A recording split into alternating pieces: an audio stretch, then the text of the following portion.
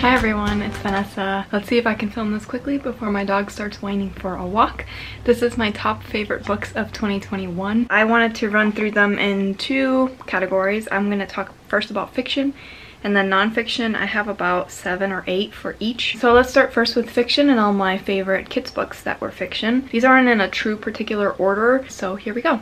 The first one is When You Trap a Tiger by Tay Keller. I really love this book. This is a mix between fantasy and magical realism with contemporary fiction, and it's a book about dealing with grief from a family perspective and the main character who is shy, moving to a new town and making new friends. Very moving and touching, and I really enjoyed my time with it. It made me feel like I stretched my idea of what it is that is my favorite thing to read in kids fiction, because sometimes when I read middle grade books I only like really grounded in real life contemporary fiction, and this one definitely mixed some fantastical elements in it, and I was really on board with it. I also really loved Witches of Brooklyn by Sophie Escobasse. I read 2 of those this past year. The first one definitely I loved more than the second one, but they're both very sweet books about found family, about becoming a witch and having elders with you teaching you these things. It's also just like a really cozy story, just the way that it's drawn and the feelings that are evoked from the family dynamic in it. Another book that I loved that's a classic that I've only just got to in 2021 is Walk Two Moons by Sharon Creech, and I had always been looking forward to reading this book and it just hadn't happened until this year, and I just loved my experience with it. Every time that I think about it I feel really warm inside, and that's exactly what I look for in a middle grade book.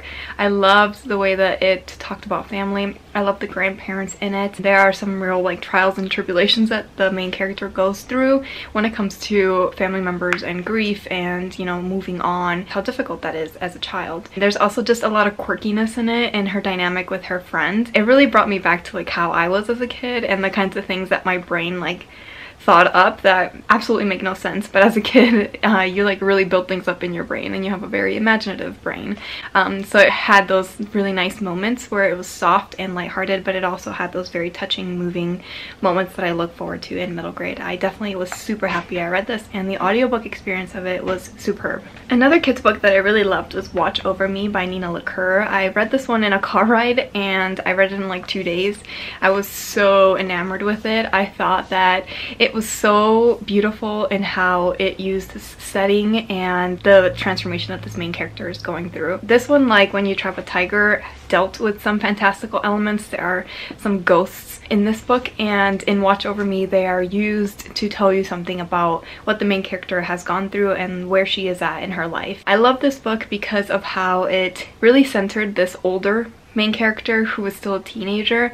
This is a perfect read for late high school into early college. I feel like sometimes that's a really hard type of book to find where the elements are more mature, but there are still aspects to it that do make it feel like it's not a straight up adult book. I really valued it for that. I thought that it was very subtle, and I love that in books. It was very quiet and the pace was really slow. One book that I really loved, I gave 5 stars, I actually have with me, is Borders.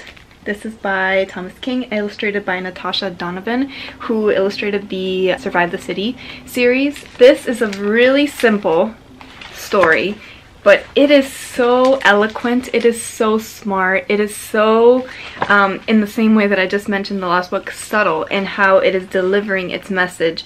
It is really not super overt, and it makes the reader come up to their own conclusions, which I love in a graphic novel. It is sparse, so there's not a lot going on in the dialogue, but the way that the faces are drawn, the way that they change through the different panels, you see that there's stuff happening, like stuff is happening in kind of like the subconscious, in the brain, that is not being said out loud. Yeah, it is a story about place. It is a story about where Indigenous people belong, who they are, what nation they are a part of. I'm sorry if you can hear it, they're doing some cutting across the street, I guess. A really smart look at where it is that Indigenous people belong to when we have this construct of the United States and Canada. It's this mother saying, I am Blackfoot, I am nothing else, I am not Canadian, I am not American, I am Blackfoot, and not being able to cross through the two borders of these two countries. I didn't know how it was going to end. Watching it, how it actually ended, I think was really, really great. So I love this book and I really recommend it. It's a great one. Now let's talk about the 3 adult fiction books that I really loved this year. I really liked Acts of Desperation. This was another one that I read in the car and I couldn't stop reading. It's not a fun book to read. It is not a book that I read and then I was like, oh, that's great. That ended great. No, it's a sad story. It's a depressing story and it doesn't get better. As you keep reading, you're like, this can't get any lower, and then it does get worse. The main character is someone who is truly doing things to sabotage themselves and to hurt themselves, and she is in a lot of pain and acting out, and it's not pretty. I could not stop reading. I could not stop watching this train wreck, and I wanted to see what happened with her. If you like books about horrible main characters who are trying to exist in this world and making bad choices for themselves, you will probably like this book. It reminded me a lot of Luster, where the main character is like doing things that are not good for her, or Exciting Times. It kind of reminded me of the main characters of those 2 books, where they are really self-deprecating and bad to themselves and they just keep existing. And you're wanting to shake them and tell them, do better. Another book that I really loved was a book of short stories, and that was The Secret Lives of Church Ladies.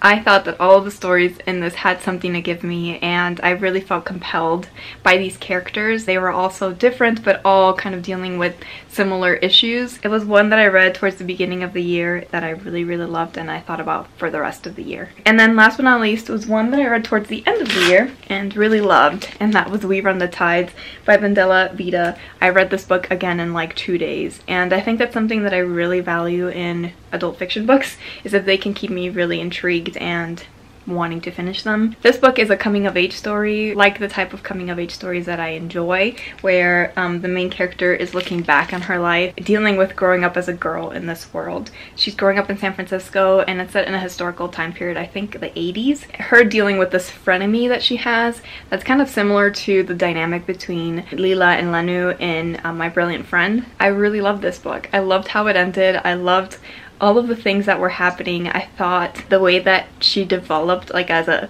you know, what her beliefs are, like as a sexual being, as a friend, were really interesting topics. One that I really didn't have that much of expectation for, but after I finished it, I was like, that is a darn good book. Okay, that is it for my fiction books. Let us talk about non-fiction books. I have 7. Some of these I have talked about throughout the year. One of them is American Baby, which I read towards the beginning of 2021. This is a story about a family who had to give up their baby, basically forced, because she was an unwed mother during a time period when there were these really strange adoption services that were around to help people who couldn't have children, but basically they were taking children from these mothers without their true consent, kind of forcing them to. And it's about this man trying to figure out more information about his birth family. This is a great narrative nonfiction story. This is great if you enjoy like post-World War II history. There are some really fascinating subjects here about like ethics, what was okay at the time for women to do with their bodies. Another one that I really loved that I couldn't put down was Victim F. This is a memoir from the point of view of a man and a woman who are now married, but at the time were just dating.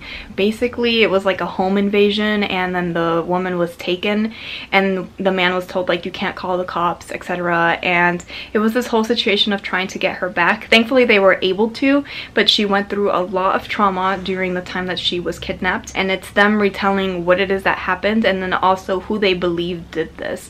There's a lot of strange stuff going on underneath the surface having to do with police malpractice and like people that police know, and some cover-up kind of elements of it. The police really tried to make it seem like she wanted to get kidnapped and become famous as a result of that. I really enjoyed this book, and lots of trigger warnings though, for sure, a hard one to listen to. I also really enjoyed Invisible Child. This is a look into a girl's growing up and dealing with the foster system and the welfare system. A girl that had a lot of brains and had a lot of opportunities to get her education, but that dealt with a lot of issues having to do with the welfare system, the social safety net system in Brooklyn that led her family to be separated. Basically, they had, I think, 5 siblings, and they all ended up in different places, and it's her going through this journey of 10+ years of her finding these opportunities, the family being intact, the family then not being intact, and them trying to come back together,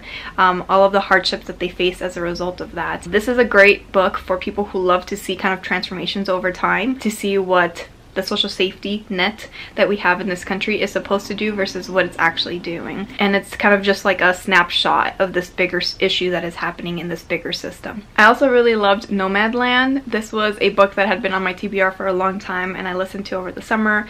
It was fantastic. It was really funny, funnier than I anticipated that it was going to be. And it's about different people who are basically living in vans and moving around the United States following jobs and opportunities. How they took the situation of not having a home, not having enough money to make ends meet, and then became van dwellers, basically. A lot of this focuses on how it is that this life is lived, how they find community and trade information and supplies, and what kinds of jobs they do to keep going. A lot of this had to do with them working things like Amazon or working with the National Park Service, and it was fascinating seeing these kinds of jobs expected of them. A lot of these people are a lot older, and it's fascinating to see how they have to live life because this American dream is not really happening for them. The movie sparked me wanting to read this book, and the same people that are in the movie are in the book, so a lot of the things that happen are the same, but you get a fuller picture of who these people are. They're truly astonishing, like quirky, interesting people from all walks of life. You get to see what their dreams and aspirations are, and you know, their highs and their lows. I loved The Undocumented Americans. This is one of the first books that I read in 2021 and really stuck with me. The author looks into different immigrant situations. She is looking at people who are forgotten, who are undocumented immigrants in the United States. All different kinds of people, like people who may be staying at churches for asylum, or people who helped clean up after 9/11 on Ground Zero. The last chapter focuses on her father and her relationship to her father, and it was very, very moving. This book is written kind of in your face. I don't think that the way that is written is for everyone, but I think she really gets to know the immigrant experience that sometimes is, I feel like, hiding and that we don't really get to hear. I also really loved No Filter. This is one that I read towards the end of 2021 and I thought was so well done. It was really captivating and engaging. It was written in a way that was very fast-paced. It looked into the founding of Instagram to being sold to Facebook and things like that. It looks at all of these backroom kind of deals. There's a lot of stuff happening in the background that is either sus or kind of bonkers to think about. Like the money that is being exchanged is also kind of like, I can't wrap my head around it.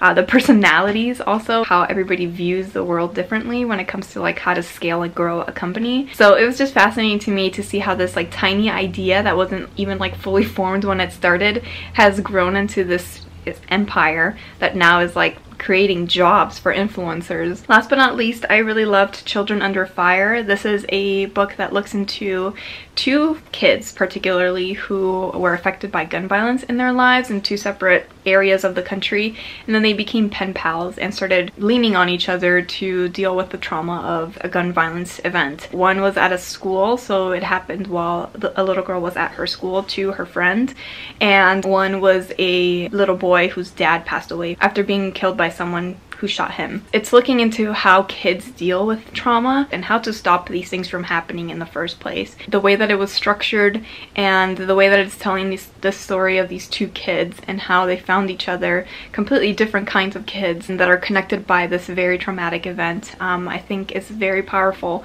And if you care about gun violence in America, I think this is important because children are the most affected by this, and children are at the mercy of adults in this situation.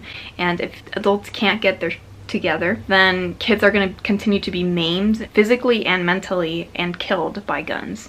So I really also thought that that was a very, very good book. So that is it. Those are my top books that I loved in 2021. If you've read any of these or would like to read any of these now that you've heard about them, please let me know in the comments, and I'll see you in my next video. Bye bye.